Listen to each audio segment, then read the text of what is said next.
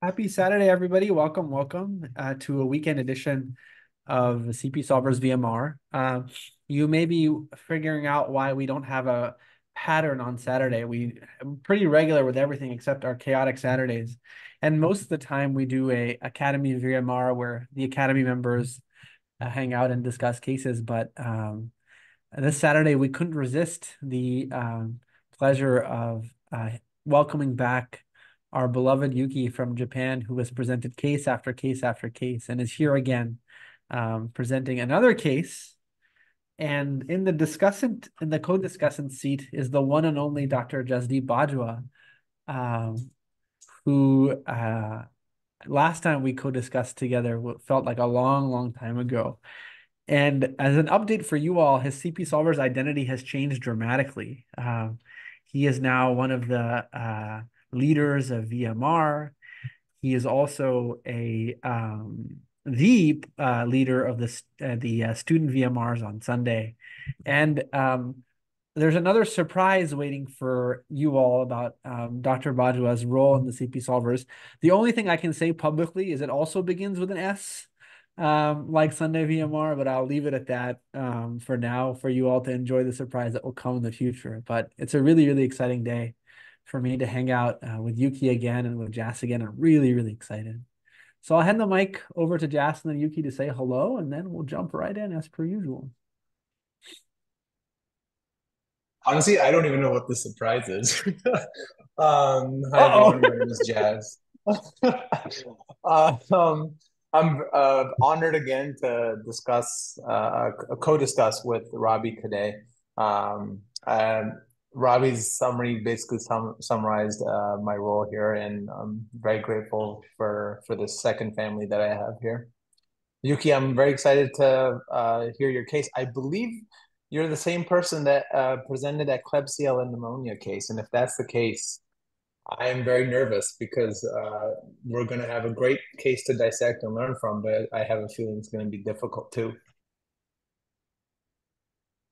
Thank you for remembering my previous case. I hope this case is not so difficult, but I'm not sure.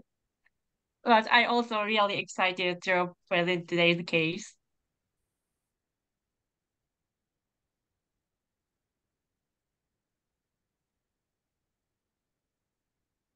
Yuki, do you want to tell yourself, to tell something about yourself? Because for those who haven't met you before. Okay. Hi everyone. I'm Yuki, and I'm the general internal medicine physician in Japan. I am the medical graduate, and now I'm working in the countryside of Japan. And yeah, and recently I'm wondering, uh, going to applying to the next cycle, and yeah, and my hobby includes watching baseball games.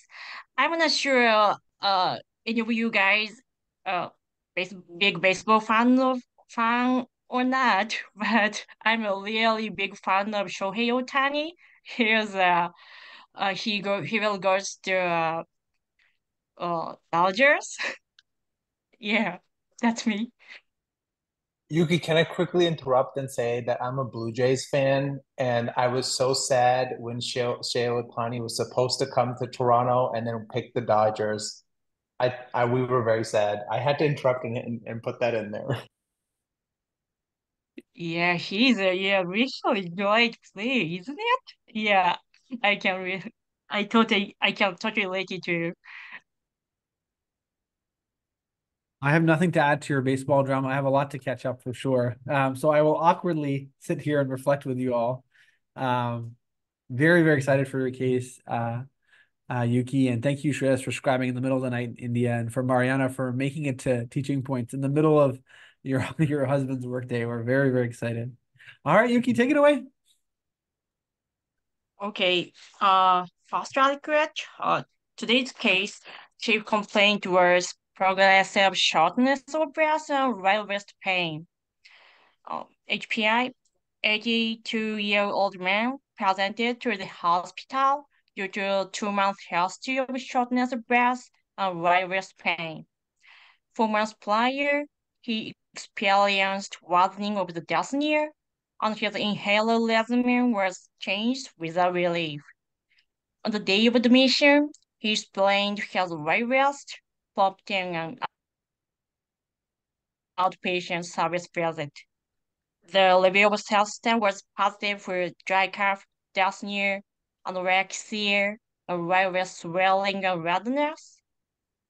The review system was negative for headache, throat, chest pain, psoriasis, heartburn, abdominal pain, gastric vomiting, diarrhea, hematochezia, melanoma, skin rash, muscle weakness, tingling sensation, edema. Unfortunately, a detailed history, including morning stiffness, was difficult to take from that patient due to the dementia. I will stop here. Thank you, Yuki. Intriguing as always. Jess, I think that the temptation is to start to solve this problem, but I think a lot of people can benefit from your analysis on where you would begin. So if you were seeing this person in real life, what do you think your mind would be focusing on? Because I think we got two different dimensions. There's something going on here and then something here. How would you start to begin to take this on, you think? Yeah, clearly this like aliquot was pretty rich with a lot of Yeah. information. And I think in real life, I'll be honest, it would be a little bit overwhelming to try to tackle it all of a sudden. So obviously, the chief complaint is progressive shortness of breath. That's why they came in to see a physician, whether it's in the clinic or it's in the ED or hospitalized setting. So I'd want to get more history on that. Is it exerted? Is it on exertion or is it at rest? Because if it's at rest, that's even more concerning. However, the time course gives me some time to think. I feel like if it's 2 months and progressive, sure, it could have become an acute situation now, but it seems like this has been going on in a subacute time course. But to be honest, things that stick out for me in this initial aliquot is the anorexia. Now, that could be secondary to, let's just say, hypothetically, really bad COPD or heart failure, and the patient's becoming anorexic from that. But given the patient's age, I feel like malignancy is something that I would also be concerned about in this situation. And I don't know if this is signal or noise right now, but I really feel that right wrist swelling and redness is weird. I just feel like there's a disconnect um, between the progressive shortness of breath and then the right wrist swelling and redness. I'm not going to talk too much about it just because it might just be two things unrelated to each other. But one thing that I can connect the dots with is an infection. So an infection that may have started in that area and kind of progressed in a systemic fashion. And the progressive shortness of breath is due to sepsis or a systemic imprint from that infection. So that's where I am right now. I have to basically, in this case, I would basically be sitting down with the patient and getting more history so I can kind of see which specific things to anchor on. Yeah, no, I completely agree with you, Jess. I think it's really, really tricky to realize where you would be investing your energy with hearing these words. And I think that I think it's interesting that the chief concern is progressive shortness of breath. But if you zoom in on the details of that sequence of events, it seems that the patient has been tolerating the shortness of breath, and the risk was so bad that that pushed them over the edge to come in. So it's hard to say. And the modifiers that were used about the wrist were that it was sprained, and therefore setting up the sense that it is true, and unrelated. And of course, when somebody has had a progressive cardiopulmonary issue, it's very easy to imagine that they have either pre-syncope or syncope, and they have a mechanical musculoskeletal issue. But it's hard to imagine that that comes with prominent redness. And if you then just sort of reflect on what the redness would do for you here, it goes to show you that what would probably be happening in real life is you would be either actively or passively getting data from your eyes rather than your ears. And I think your eyes are going to help you way more than your ears. So for example, if you used your eyes to see this, there's no way you think about the shortness of breath, the wrist pain if somebody sitting in front of you is telling you, my wrist hurts a lot. You're like going to be completely focused on that. But if you see somebody who's sitting there like calm, relaxed, and you see that they're holding their wrist rigidly, and the wrist is massively red. So I gotta tell you, I think in medical school we learn to be systematic and to have things in order. But I think your mind would probably be making much more progress by using your physical exam observation skills.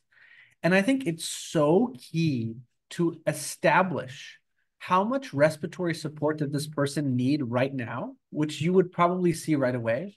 And then because we're very good at that, I think it's going to be really, really important to be like, what is the probability that this person has a fracture or septic arthritis? And to know that not 1 hour into evaluating this patient, but right away, which will mean how quickly do I get an x-ray? And how quickly do I proceed to getting an arthrocentesis of that wrist to gauge the need for those sort of advanced tests? I know that as a family medicine trained person, you have a lot more training than the average internist does in MSK issues. So I'm curious, like, what tips can you give us from your experience to understand the wrist pain a little bit better? What do you think? Yeah, putting me on the spot like always. I am family medicine trained, My but I feel friend, like I've just the spot goes to you gravitationally. I don't put it on there. It magnetically is drawn to you. honestly, it's been a while since I've been in the clinical setting. I miss it, to be honest with you. But when it comes to joint pain, at least what I was trained is you want to look at, is this, it's an anatomical approach. Is this all skin, subcutaneous tissue? Is this a ligament or a tendon issue? Is this a bursa issue? Is this a tendon? Sorry, an arthropathy versus arthritis. So basically, arthritis could be infection, crystalline arthropathy, osteoarthritis, blood, autoimmune. Whereas arthropathy is basically it's similar to like myositis versus myalgia, where myalgia is just a sensation of aches and pains, but there's really no true like inflammation going on in that area, like a myositis or arthritis would be. So that's like my basic approach. Obviously, I would want to do certain like wrist exams. I don't know where exactly this right wrist swelling and redness is, but if there's like over the thumb line, I would do certain wrist-based exams to see if it's more towards the thumb. Is it through the thenar eminence? Is it through the volar surface or dorsal surface? So those are the things I'm roughly thinking about. I think that's such excellent teaching. I agree with you. I think in real life, the next steps would be understanding the severity of these issues. Is there hypoxemia? Is there tachypnea? Is there increased work of breathing? And separately, is there risk? Is there marked wrist edema or erythema to suggest fracture or septic arthritis?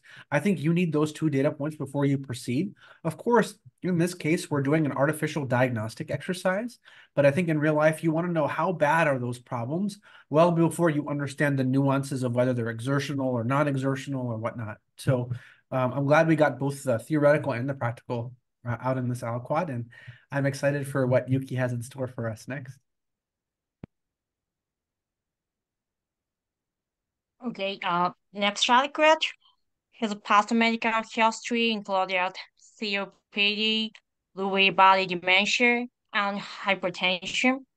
He was a Lancer Pulitzer, Olmsauter, formoterol, valproic acid, and risperidone.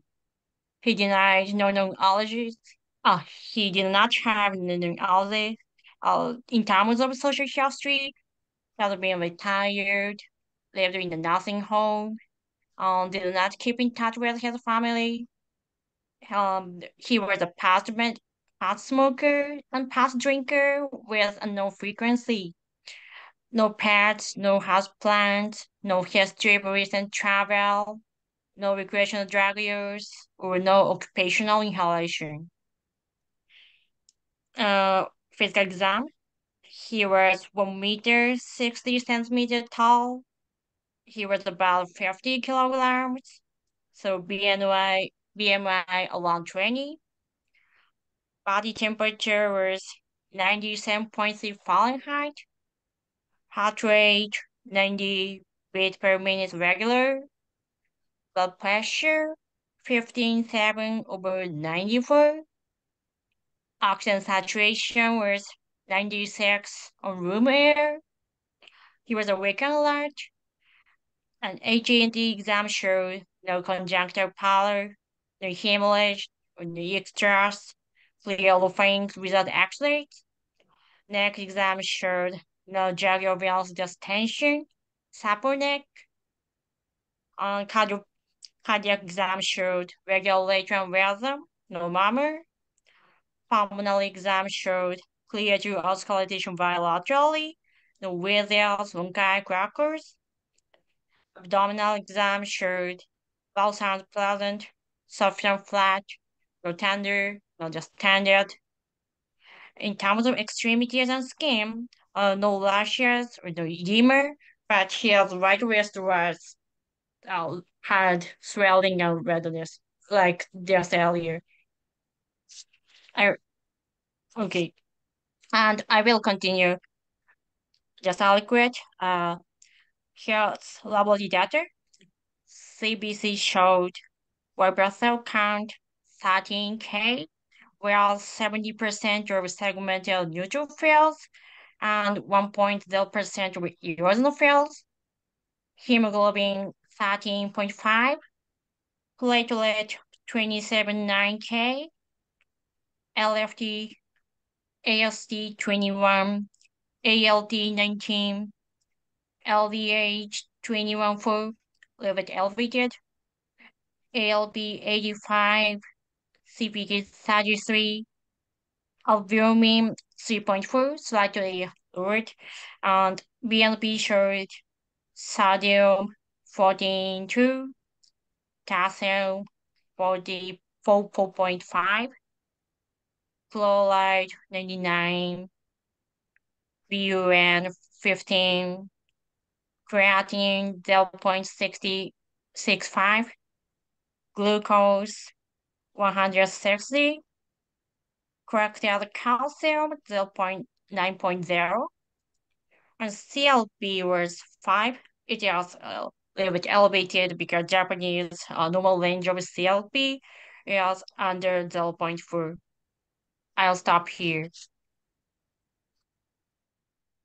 Hey, Yuki, this is absolutely amazing. I love how deliberate you are about what you're going to present when, and I appreciate you giving us all this information.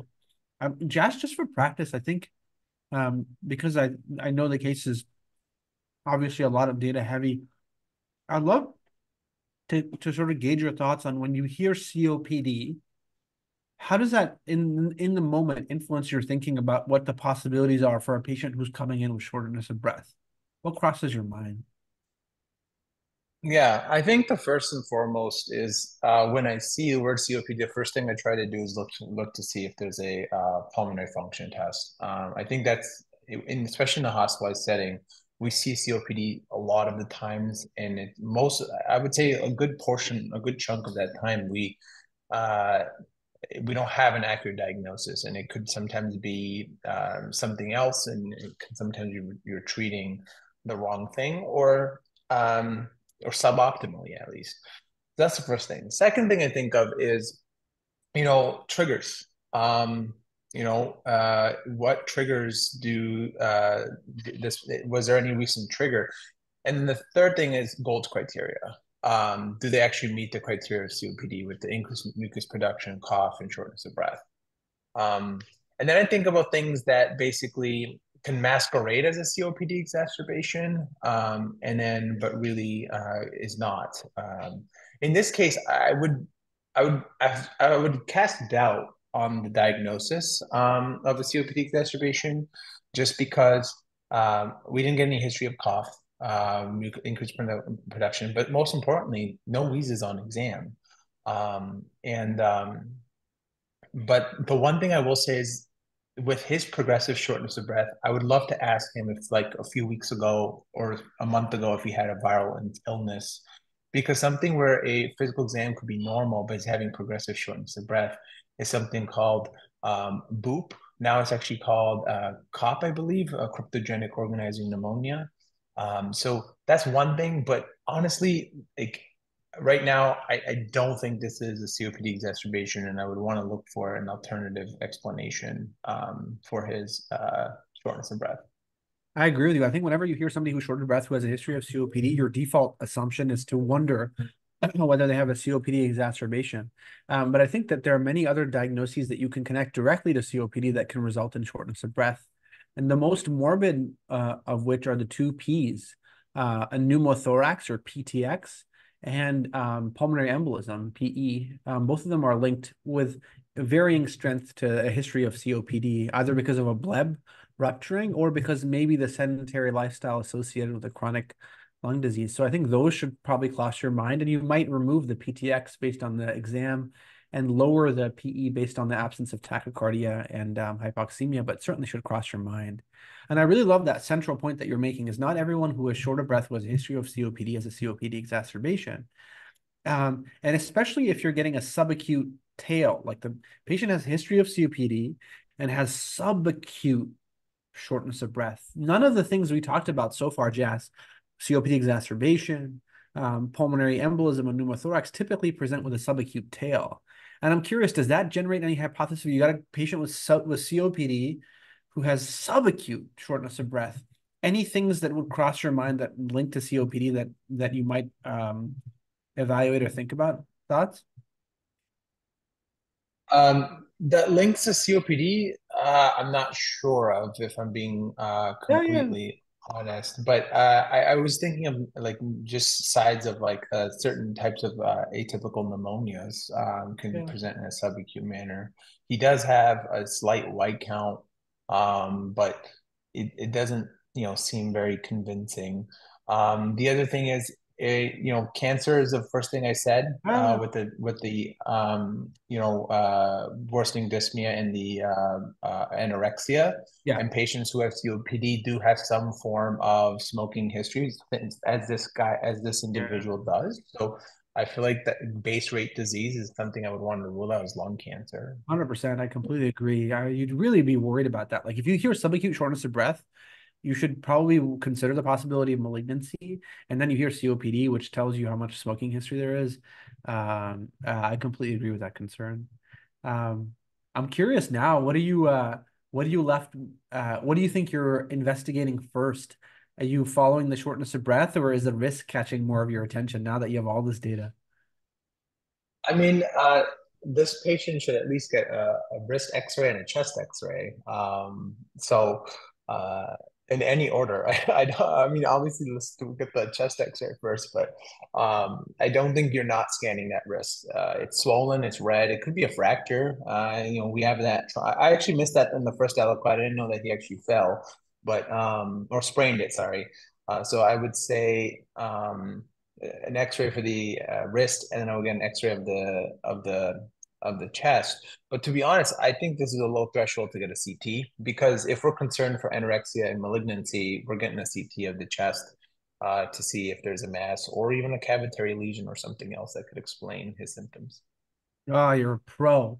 I was gonna reflect on that as well. I think that there's a chest X-ray is only good for three things, meaning like good enough for three things: pneumothorax, pulmonary edema, and community-acquired pneumonia. This patient does not have a pneumothorax based on exam. This patient does not have heart failure based on exam. And this patient cannot have community-acquired pneumonia because of the duration of the syndrome. So remember that. There are three letters in the word chest X-ray, CXR, and there are three diagnoses that an X-ray is sufficiently good at. Um, Pneumothorax, pulmonary edema, and community-acquired pneumonia. Those are not at play here, and I completely agree with your instinct to get a CT chest. I'll be real with you. This patient has cognitive impairment, and I don't know how much of the history is valid here. He's saying he sprained it. I don't know. You have a white count of 13, a high CRP, and an older patient with cognitive impairment with a swollen edematous wrist. For me, that is septic arthritis until proven otherwise. And it's usually proven otherwise. Most of these patients have trauma-induced fracture or trauma-induced calcium pyrophosphate disease, CPPD, trauma-induced pseudo-gout. If I were taking care of this patient in the ER, I would get a wrist X-ray like that very quickly, and then I would be tapping the wrist because there's no emergency here. You might be sitting on pus here. Um, and when you're sitting on the possibility of pus, you have to move very quickly. So I think it all comes with the relative confidence of the presence or absence of trauma.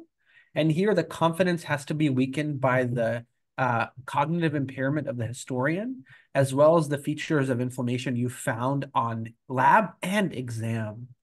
And so for me, I think X-ray is important. I wouldn't tap him without an X-ray. But if there was a delay in getting an X-ray, there is no harm in getting a wrist aspiration in somebody who turns out to have hemarthrosis. That will make the patient feel better if you get the blood out of there. Of course, it's not the ultimate treatment. But my advice on you, to all of you, is you essentially have acute monoarticular arthritis. The possibilities are infectious, crystalline, or trauma. And I think that could represent a really important issue to get to the bottom of. So I would probably putting the brakes on shortness of breath right now. It's been going on for months, and really make sure that there's not something bad in the breath. I'm curious what your take is on that, Jazz. What do you think? Sorry, intake on what? Sorry. Do you intake on the emergency being in the wrist? Do you feel like you feel similarly, or you probably be like walking faster the wrist or slower? What do you think? I think right now he's not hypoxic. He's hemodynamically stable. His lung exam was normal. So honestly, if I was seeing this patient, I would get a chest X-ray and then a CT of the chest. But I would actually be putting more cognitive energy in the wrist. You highlighted earlier with the dementia, the history might not be completely reliable. And then in addition to that, you know, when we got that first aliquot, I just thought that was such an interesting disconnect between the progressive shortness of breath and the right wrist swelling and pain. So right now, I feel like I would emphasize the right wrist, but not forget about the lungs either. Yeah, I love it. Very well said. All right, Yuki, what were you thinking? What did you get next? Okay, we also had imaging and fast-paced electrocardiogram showed sinus tachycardia without obvious LC change and bundle branch block. And his right wrist X-ray showed no signs of fracture. Chest X-ray showed no consolidation, no cardiomegaly, and no blunting over a claustrophrenic angle. And we took two sets of blood culture and sputum culture. And here we also added chest CT that showed bilateral pulmonary emphysematous change without consultation. And we also did pulmonary function testing, which showed forced expiratory volume in 1 second was 52%, indicating obstructive lung disease. And fractional exhale nitric oxide was 41 elevated. And after several days, blood and sputum culture results showed negative. I'll stop here. What are you thinking, Dr. Bajwa? What are your thoughts? So I just want to make sure I heard everything correctly. So seems like the chest X-ray was basically unremarkable. CT chest showed emphysematous changes, but other than that, no mass or consolidations or cavitary lesions. And then I kind of missed the PFTs there. It seems like, do you know what the ratio was? The Sorry, FEV1 to F. sorry, I forgot that.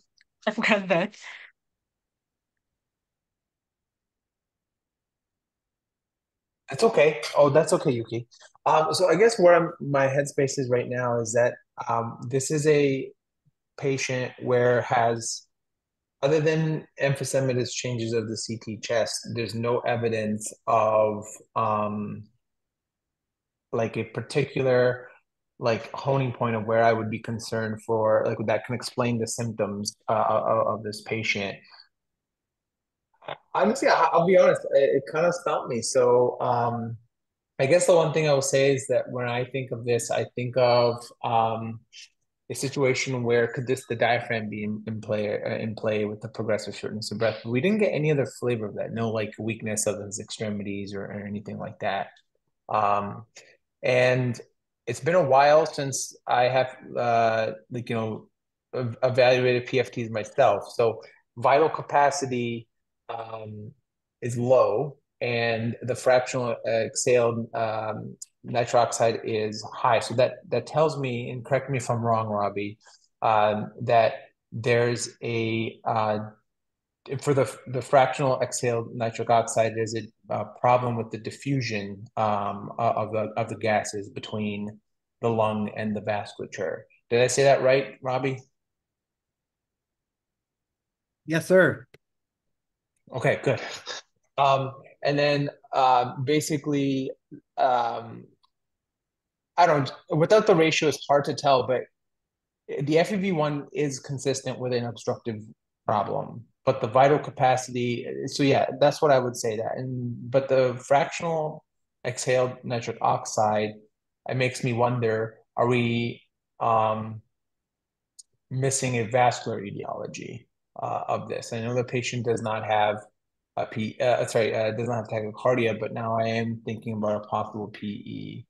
But I'm gonna turn this over to you, Robbie, to see if there's anything else you want to add. Yeah, no, I think that ultimately when you frame this as CT chest negative shortness of breath, I think you just have to ask what holes are left. And I think the only holes left in the evaluation of shortness of breath are to wonder if there is if there's something will show up on the CT chest with contrast, namely a pulmonary embolism or pulmonary hypertension. And that's something that will show up on the final test for shortness of breath, which is a trans thoracic echo or TTE. The PFTs are interesting. I think they indicate the elevated fractional accretion of nitric oxide, which is felt to be a product of eosinophils, to represent a more asthma overlap than pure COPD alone. But with this patient's extensive smoking history, I think that I'm not sure what value I would take of that right now, especially since he doesn't have signs of a significant eosinophilic disease with only 1% EOs on his CBC. So I think it goes to show you that right now you have, you're like, where do I invest my energy? And I think you have a swollen red wrist that's not broken. And so I wonder if the shortness of breath either represents a pulmonary vascular issue or represents progression of his underlying obstructive lung disease, either COPD or COPD/asthma overlap. I'm still nervous about his wrist. I hope it's just a sprain. And of course, the trajectory of the wrist, if it just got better spontaneously over time, that would assuage our concern. But yeah, I think the shortness of breath, the magnitude and severity of it, no tachypnea, no hypoxemia, and a negative workup gets you closer and closer and closer to wondering whether there's a specific diagnosis or whether you're going to render something non-specific, like a COPD progression of disease, like potentially recurrent silent aspirations from his Lewy body dementia.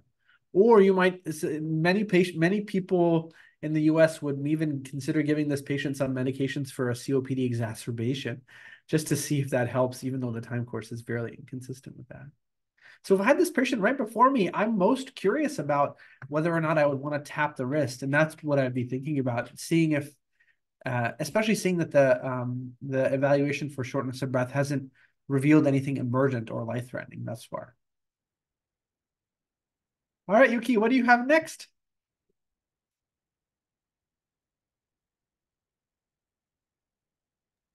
Okay.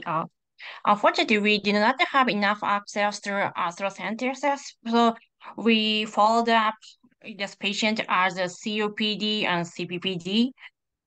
But 2 months later, both wrists became swollen and shortness of breath worsened. This visit, oxygen saturation was 92% on room air, so we repeated the investigation. At this visit, temperature was 97.8 Fahrenheit, heart rate 105, regular, blood pressure 109 over 66, uh, and oxygen saturation was 92% room air. And we also added laboratory exam. CBC showed white blood cell count 14K, where 72% of segmental neutrophils and 0.3%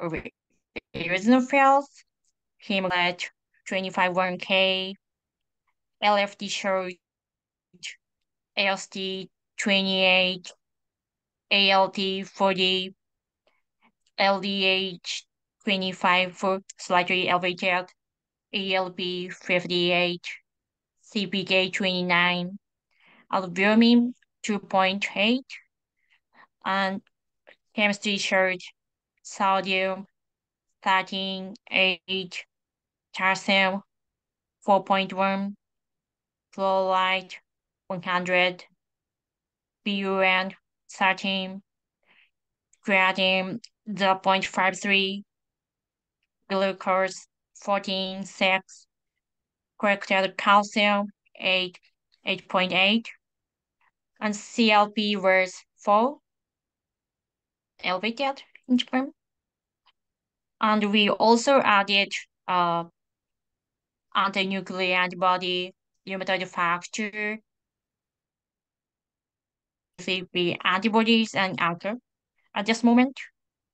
And we also did formed chest X-ray, which showed diffuse tracheal thickening, and the chest CT showed increased airway attenuation and diffuse tracheal collapse.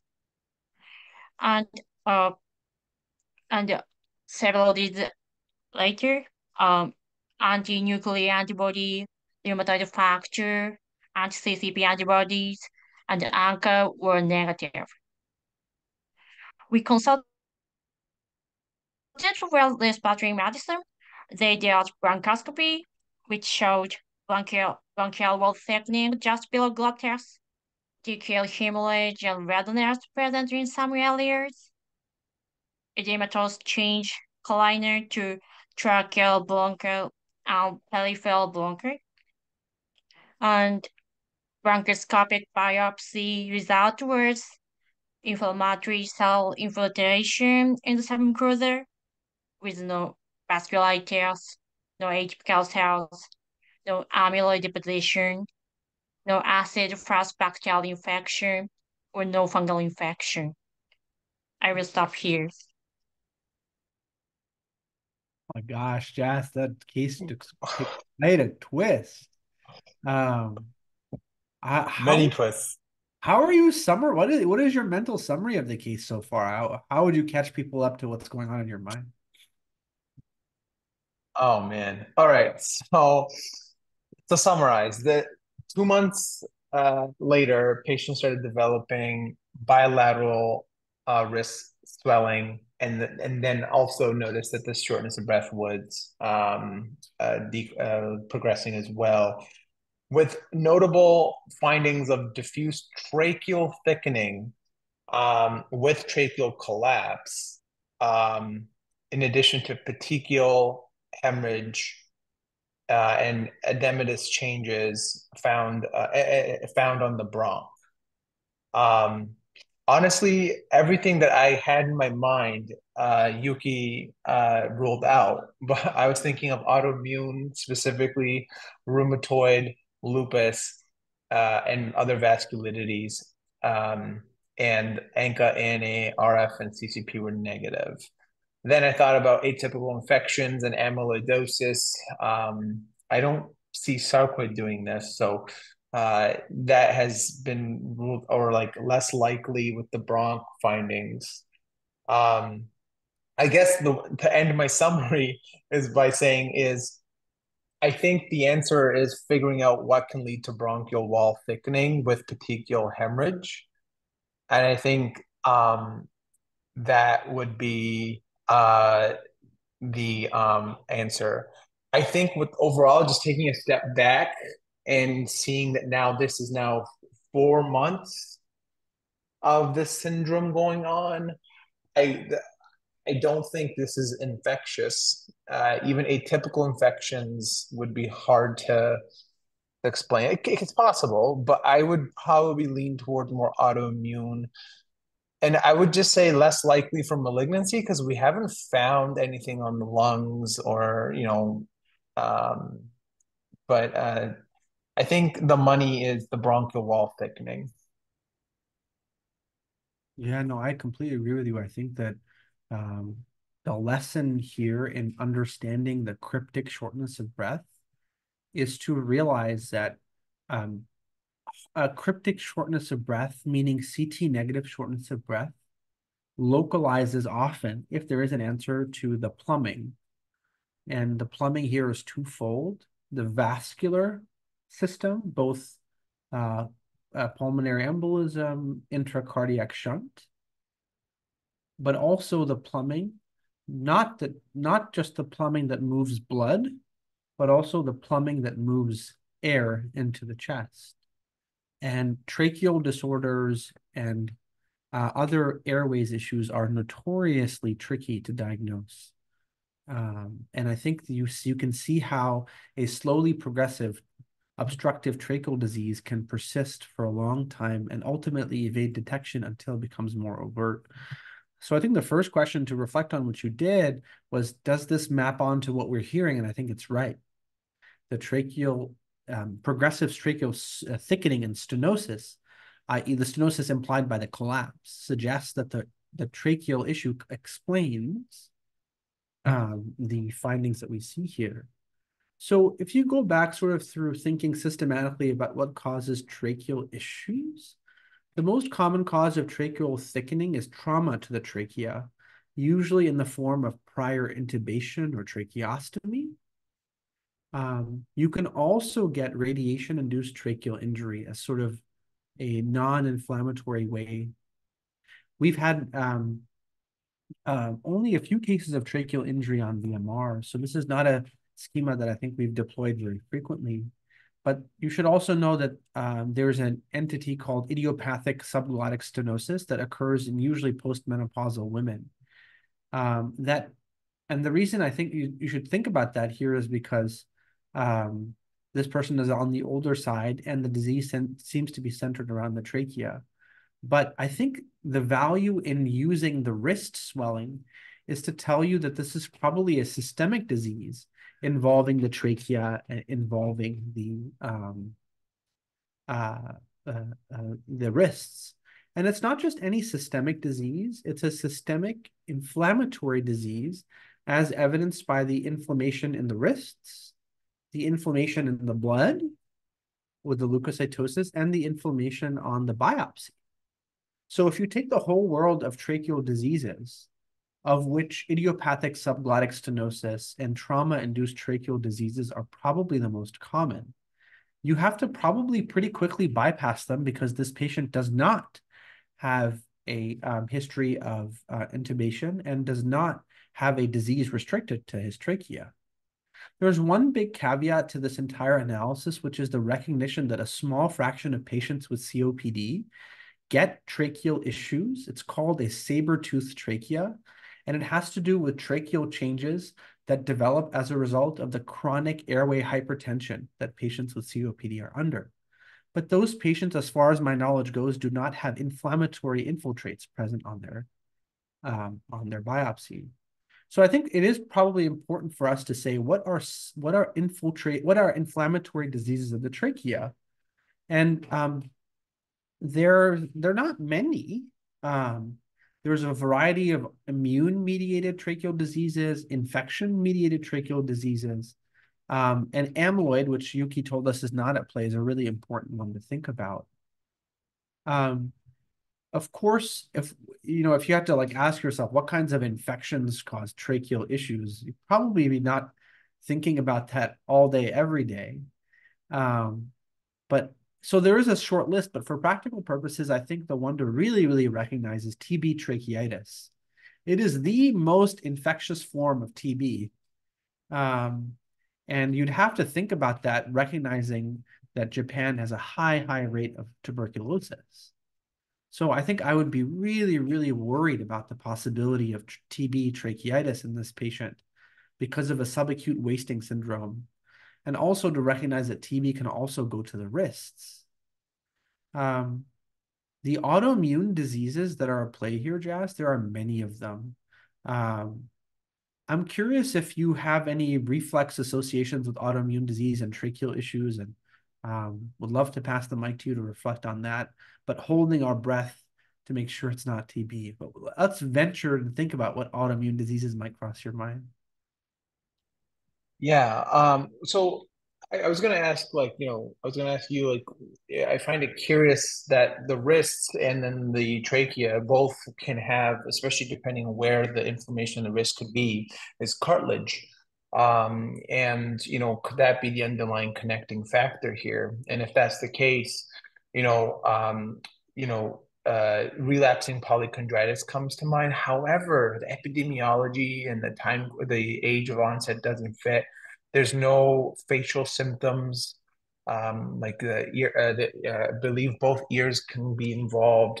I mean, diseases can present in different ways for sure. So, but to answer your question directly is when I think of the trachea being involved, I think this is a great example of where I would go to the radiologist and say, hey, that diffuse tracheal collapse, is it consistent with like a diffuse bronchial or tracheal malaise? Because that's my main association when it comes to relapsing polychondritis. The radiologists, they hopefully are aware of the differences between relapsing polychondritis versus other reasons of bronchial malaise or tracheal malaise, sorry. But I'm trying to connect the wrists and then the trachea, and I know that both have cartilage involved in them. And could that be the underlying thing? And that's why I said in the earlier aliquot, could this be an autoimmune condition? It doesn't have to be relapsing polychondritis. I also agree that I also think that infiltrative is another possibility. Amyloid, that seems less likely. Um, it just doesn't seem. I mean, you think of joints and lung involvements, you think of sarcoid, but I don't see uh, granulomas. I don't see, and plus ages a little bit on the. I would have expected her to have some other forms of granulomatous identification by now. So yeah, I'm I don't know what the answer is, but I can make some progress by saying that there might be a clue between the wrist cartilage, if that is in fact involved, and then the bronchial wall thickening as the underlying connecting feature here. Yeah, I suspect I agree with you. I don't think anybody can pull out a diagnosis, and I think we're still, despite it, in problem-solving mode. And I would love for all of you to sit there and realize just how much progress you've made. You've had months of subacute progressive shortness of breath, and now you know there's tracheitis as the explanation for that. And initially, we were hemming and hawing about the value of the wrist and is it a sprain or not? And now you have bilateral wrist inflammation. So you're trying to solve a very specific problem, which is tracheitis with bilateral wrist arthritis. And I think that it's very, very hard to know what the answer is. But I think that the most morbid possibility is tuberculosis, and that has to be evaluated very, very thoroughly. And I think the next step would probably be to understand the risks better in some way, shape, or form, recognizing that yes, there are some very few autoimmune diseases that can involve the trachea. Relapsing polychondritis is the chief one. GPA can do it, sarcoid can do it, and importantly, inflammatory bowel disease, especially UC, which this patient doesn't seem to have. I think we're in the world of infection priority, but autoimmune disease is a possibility. And notably, while we commonly say that autoimmune diseases are unlikely in older adults, relapsing polychondritis is fair game in an older adult, as is GPA. So honestly, if I had to have a prioritized DDX, um, it would be TB, TB, TB, TB, TB, and to think about our relapsing polychondritis and GPA despite the negative income. But either way, we're gonna get a lot of learning because I think this is maybe just the second case of tracheitis we've ever had on VMR. So we'll pass the mic to Yuki to tell us more. Okay, at this moment, uh, we also have same differentials, and at this moment, we retrospectively noticed a cauliflower deformity of ears and the southern nose in the course of investigation. So we added auricular cartilage biopsy, which showed replacement sites with fibrous tissue, indicating degenerative cartilage tissue with auricle. So based on all these findings, including cauliflower ears, auricular chondritis, Southerner's deformity, nasal chondritis, tracheal chondritis, cell-negative wrist arthritis, and the biopsy finding, the diagnosis of relapsing polychondritis was made. Subsequent cardiac echo shows no severe valvular diseases, and consultation with ophthalmology revealed no signs of uveitis. But yeah, this case was so difficult, but yeah, educating for me as well. Yeah, I think you presented it like you made it the most challenging case under the sun. So well presented. And reveal at the end was really, really telling. Thank you so much. I'm curious, Jas, what are you thinking? What are your thoughts? This is why I never liked cauliflower. Uh, so, yeah, no, I mean, I think that just gives you, I feel reassured that like that even though, there was, I wasn't like, yes, this is textbook relapsing polychondritis. I was able to say that the underlying connecting feature here could be the cartilage being attacked here. So, it just shows how humbling medicine is, and like the fact that that even I believe the epidemiology behind RP is younger onset. So I feel like that to keep that in mind, that this could have been going on for years, or a late atypical presentation of RP. But Yuki, I think I echo what Rabih said, that you presented it in such a challenging way, which really stretched my cognitive ability. Probably not so much Rabih's, but this was an excellent case, and I learned a lot.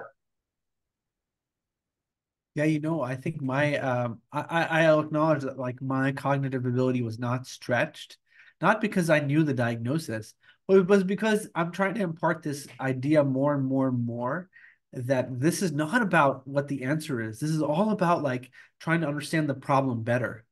And and once you're trying to understand the problem better, something beautiful happens where you immediately realize, wait, hold on, I have a tracheal problem and a wrist problem. What connects the two? Cartilage. Oh, let me look that up.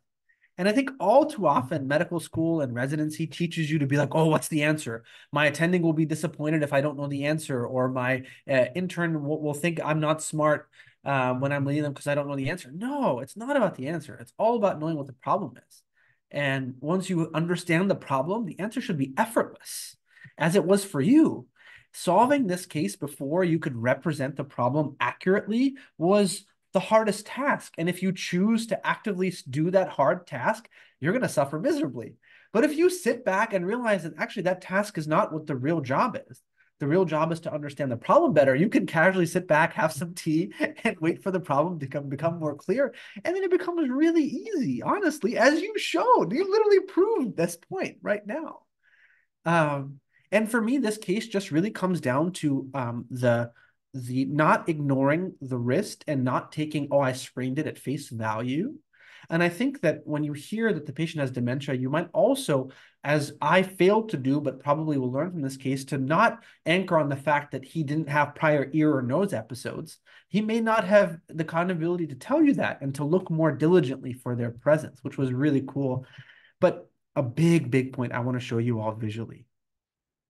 This schema is not exactly saying this, but you look at CT chest negative, shortness of breath / hypoxemia, always think ventilation issues or vascular issues. And I think that if we were primed to think ventilation or vascular, we might have looked back and asked the radiologist, hey, can you please look at that original CT? Do you see anything in the trachea at all? Why am I asking you, radiologist? Because I have CT negative shortness of breath, and I want to make sure that there are no ventilation or vascular issues. And you might then have seen, without having to wait 2 months, seen, oh, maybe there's something there. So I think that's the biggest, those are the two biggest things that could have helped us in this case earlier. Don't ignore wrist swelling ever. And image negative dyspnea, think ventilation or vascular. Those are my two pieces of advice. But I think it was really cool to see you be like, hey, cartilage is the common denominator here. And once the problem was clear, I think it was a really good question to ask. Any other reflections you asked before we ask Yuki to share hers?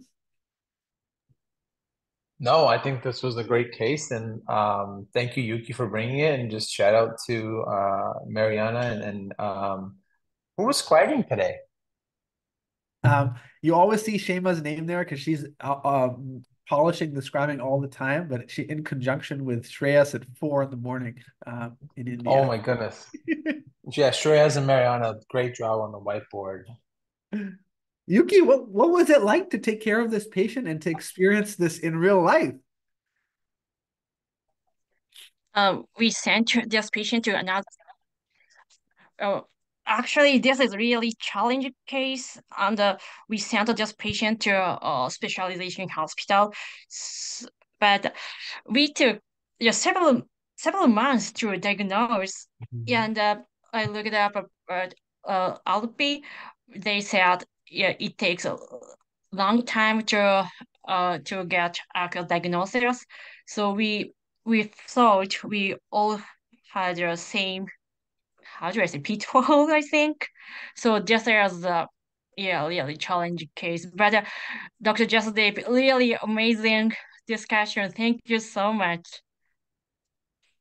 Yuki, I can't thank you enough. You always bring just the most incredible educational cases for us, and the way you structure them makes them such rich educational journeys. Really, really thank you. I don't do this very often, but a friend and colleague of mine just made a really, really good point in the chat. Uh, I'm not sure, Michael, if you're able to unmute and share what you were thinking. It's a really, really potentially management changing question that Michael was sharing. I don't know if you can unmute, but if you can, please do. If I not, can, yeah. Hey, hello. hello, hello. Yeah, a fantastic case. And I was just wondering if potentially we should be thinking also about whether or not this gentleman could have Vexus. And you could do further genetic testing for this, just particularly given his age. And then, there's certain disorders we think of, particularly in older men, including polyarteritis nodosa, Sweet syndrome. If we were to see those diagnoses, and one other potential clue would be if they had a macrocytosis, then we could do the genetic testing for Vexus, which was just a newly discovered disorder, and we're realizing is perhaps more prevalent than we previously thought. So just curious about whether or not that could be pursued as a next diagnostic step. For those of you who don't know, Dr. Kamrata is a graduate of UCSF and currently a rheumatology fellow at Johns Hopkins. And yeah, I think that's a very wise point. Whenever you have RP or other diseases in an unusual demographic, I think thinking about Vexus is a very wise idea. Yuki, do you remember what the MCV was for your patient? Or if you don't have that data, you can email us later and we can reflect. Okay, I'm not sure, but here's MCV was around 101 or something. I'll Wow. send it later. Yeah, I think Michael's point is really important because if his MCV is high, you might consider a very interesting diagnosis called Vexus, VEXAS. And it would change how you treat this patient dramatically. And I'm sure Michael can speak to it a lot more than I can, but with a really, really cool pickup, Michael. It's really cool. Alrighty, we're a little over time. So I'll pass the mic to Mariana to round out the teaching points. Thank you so much, Yuki, for this amazing case, and thank you, Rabih and Jazz, for the fantastic discussion. And I just want to say that I did the teaching points for for the case that Mark presented a couple of months ago. And it was regarding the relapsing polychondritis. So whenever we started to discuss like tracheal issues, I remember that, and it was so nice like to be in this space again, doing the same thing and learning more about relapsing polychondritis. So let's go ahead with the teaching points. We started with a patient with progressive SOB and wrist redness and swelling. And in a learning space like this one, we can investigate every symptom, but if we're like in an emergency department, we would need a practical thinking, and we would have to think how bad this patient is and which of the symptoms we should manage right away. So we should look if the patient it has any signs of hypoxemia, and also to discuss SOB, we have to know if the SOB appears on exertion or during rest, and rest would be more concerning. But this patient is appearing with SOB for 2 months, so it's subacute. It gives us more time to think about what is happening with this patient. And he also appeared with anorexia. It could be secondary to COPD or heart failure, or but malignancy also couldn't be ruled out at this point. And we started to discuss about the wrist redness and swelling, and we discussed if it was a signal or a noise, and it ended up being a signal. So we had to consider that to our diagnosis. And to assess the wrist redness and swelling, it's really important for our observational skills for our physical exam, so we could try to find out signs of fracture or septic arthritis, and then review really quickly the MSK issues. And we have to think about skin, subcutaneous tissues, ligaments, bursa, tendons, and try to differentiate arthropathy and arthritis. And a really important point that I learned today, we should not be attached to acute exacerbation of COPD in patients with past medical history of COPD.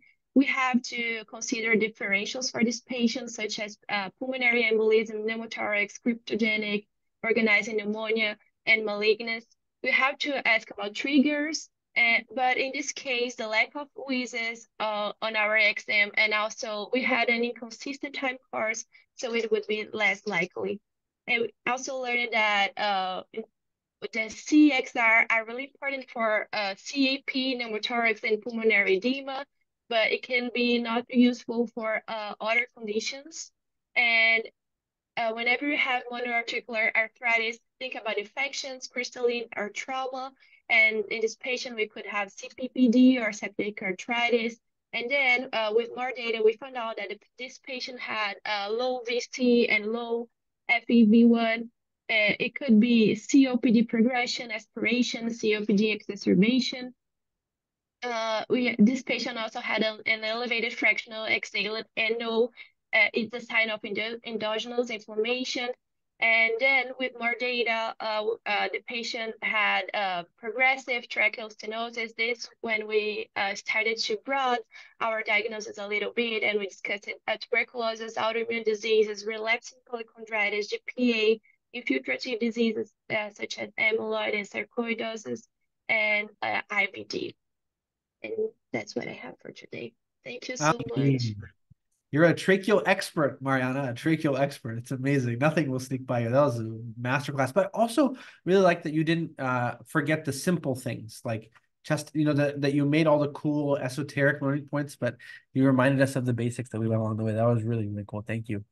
Thanks, Jas. Always a pleasure. Thank you, Yuki, for another amazing case. Really, really learned a lot. And we hope to see all of you for a different formulation of student VMR. You should check out your emails. You'll see something either currently or in the future. Thank Thank you to Jas and the VMR leadership team for making that happen, and hope to see many of you tomorrow. Bye. Thank you so much.